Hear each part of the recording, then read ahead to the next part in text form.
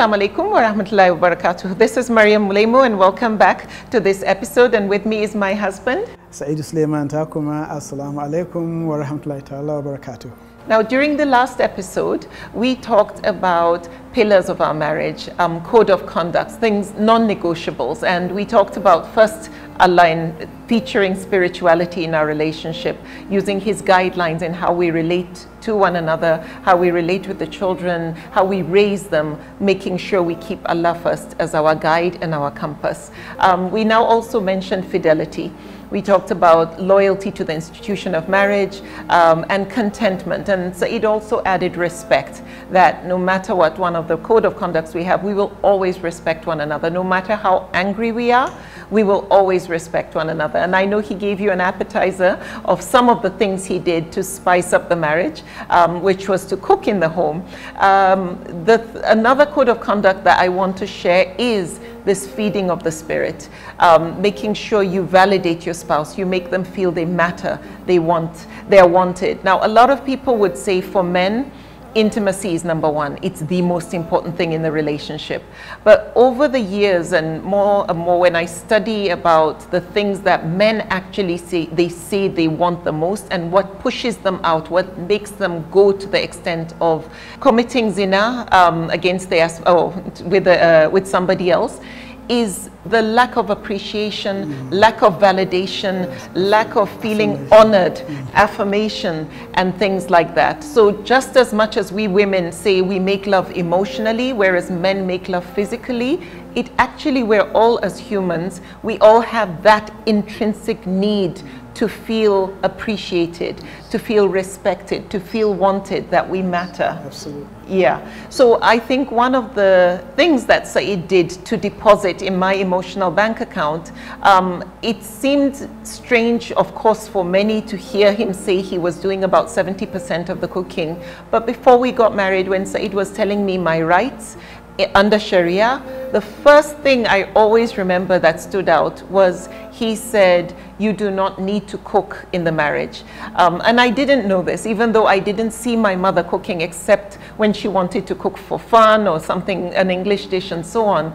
But he said, you do not owe me to cook. You're not going to be a glorified housewife.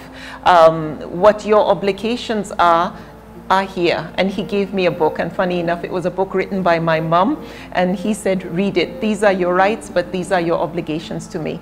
And we discovered that as the marriage started, even though he knew I could cook over 200 French and Italian dishes, and my stepmother, may Allah have mercy on her, taught me our Nupi local dishes, and I learned from other friends. I could cook extremely well, but he was the one who was doing the cooking around the house, cooking in the house. He was doing the chores.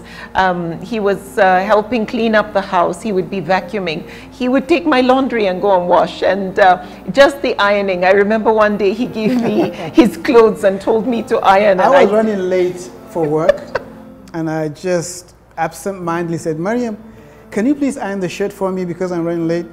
She just stood there and said, this hand was not born with an iron in it. And I said, Subhanallah, don't worry about it. I didn't want him to treat me like a house girl. I just said, don't worry about it. I'll do my iron. I know it sounds so terrible. But it was a joke. Yeah, but she wanted to send the message. It's a subtle reminder of what I told her. And this is the interesting part. When I was trying to make Maryam read the book, and this I want men to understand, Maryam is a poor reader. So the books will sit for days. She wouldn't read it. So I'll come and sit in front of her, and she said, no. So I said, okay, what do I have to do? Because this is an obligation on me. I'm the husband. I have to teach her. It's one of the obligations in marriage, to educate your wife.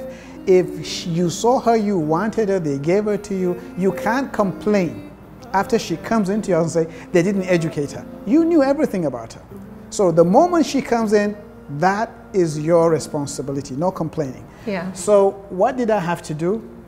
I had to read the books to Maryam as bedtime stories. This ustaza that you have today got started by her husband reading books to her in bed. And I did that for a couple of years, till Maryam decided she wanted to read on her own. Then she moved on to wanting to write on her own. And alhamdulillah, today, she is where she is. And another thing I would say that really helped as well, in addition to trying to bring me up to his level, so to speak. And what I mean by that is the fact that he was into certain things and he wanted to have more things in common with me. Like I said, he was so deliberate in his intention to get married. So he would read books on politics, books on history, and honestly, I found those to be utterly boring. So we kind of struck a deal. He would read to me, however, I would watch. So I would watch videos on history. I would go to History Channel and learn about ancient civilizations and wars and things that he liked to have a conversation on. I also know that he was very into sports. And so the kind of sports he liked, I started to ask him, teach me the rules. So gradually, I really got to know that what he wanted is, I want to have things in common with you so I don't have to go out to fulfill those needs. And that's why I keep emphasizing, and I talk about this all the time, make sure that your spouse's #1 recreation involves you. If it's sports, make sure you're involved in sports. If it is doing something like their own hobby, make sure you're involved in it so that you grow together. Let there not be a gap. I think one thing I feel indebted to Saeed about is that he brought me to his level, and now intellectually we can have a decent conversation, deep conversation, without him feeling she doesn't get it, and then he would have to go out and find somebody for it. So try and make sure that all your spouse's needs, all your spouse's wants, their interests involve you. When you find your spouse is spending more time outside, when you find your spouse is spending more time on their phones than having a decent conversation with you, they are there but they're not there, you need to check yourself and ask, what is it I'm doing or not doing that is making my spouse not interested in doing that thing with me?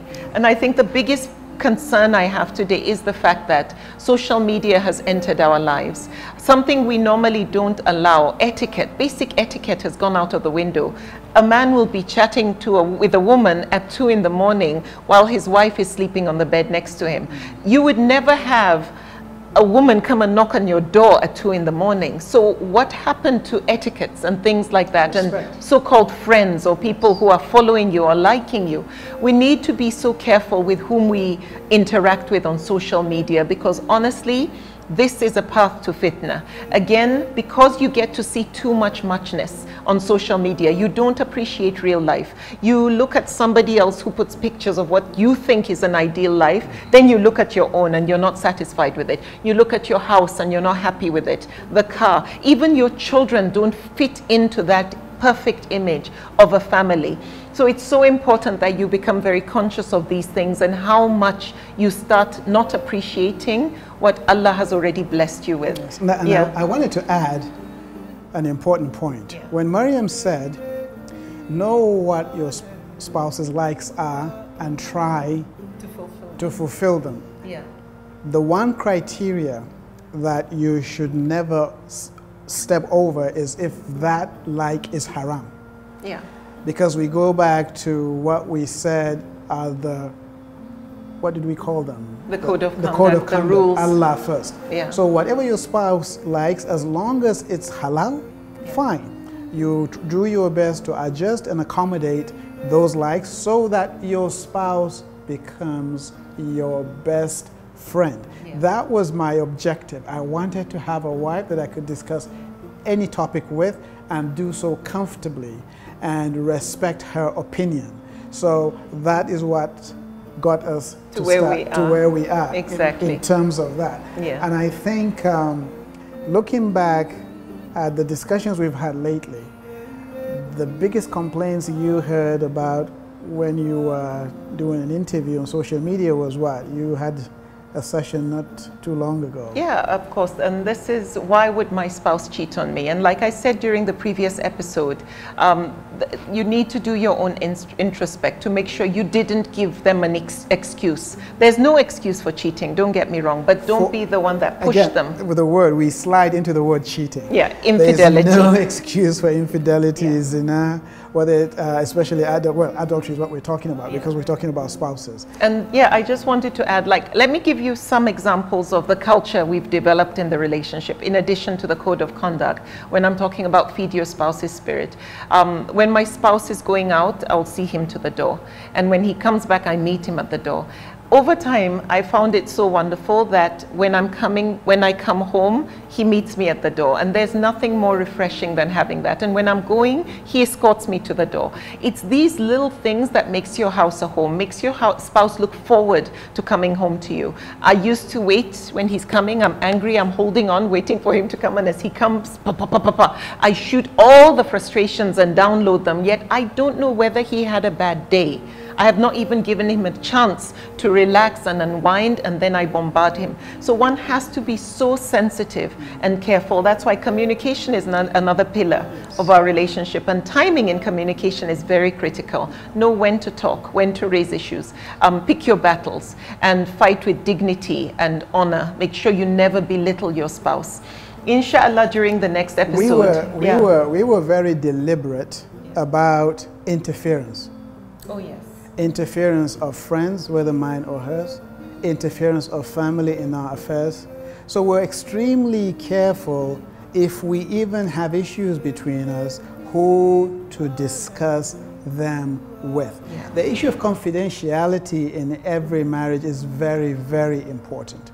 You don't go talking to anybody about your problems, because you don't know, especially if you don't have confidence in that person. You have to be very deliberate and specific. Who do you go to? How much will they hold that discussion in confidence and really think about your problem and give you honest advice? I told you about her she told you about her talking to my mother, and that was the one time she did it. She never did it again. I spoke to her dad, it was one time, and it never happened again. We don't talk to friends so much about our issues. We don't talk to family members so much about our issues. She is my wife. With all due respect to my family, she's not married to my family. She's married to me. Come Judgment Day, it's not my family that will be held accountable on how I manage my life, of my marriage and my children as a husband and as a father. I will be the one Allah will hold accountable. Not my mother, not my father, not my brothers, not my sisters, not my aunts, not my uncles. So I've drawn the line. I've said, don't cross this line. You have an issue with my wife, you talk to me. You don't go to my wife. You don't dictate to my wife. My wife was not given off in marriage to you. She was given up in marriage to me. The moment you open that door and you let anybody come in when they want, how they want, you are asking for trouble, because they will interfere. They can very likely mess up your marriage. So remember that. When that woman was given to you, they didn't say to your family. They mentioned your name at the nikah. They specifically asked, who is this young lady? They mentioned her name, is being married off to. You know, and I'll pass it on to you. Absolutely. I think that is such a common thing that comes up, where you hear interference. You hear a lady gets married and she's so miserable due to the fact that his family gets involved, or the husband is so miserable because her mother tells her what to do and how to relate with her spouse. And so there needs to be that border. There needs to be this wall and boundaries, clear boundaries, so that people do not interfere in the marriage. Inshallah, during the next episode, we shall go through a few more things that some of the viewers of the various talks that I give have raised, that inshallah may be of benefit to you. So please join us during that next episode. And one final juicy bit of information that I think will help strengthen the bond between you and your spouse. Join us next time. Assalamu alaikum. Assalamu alaikum wa rahmatullahi wa barakatuh.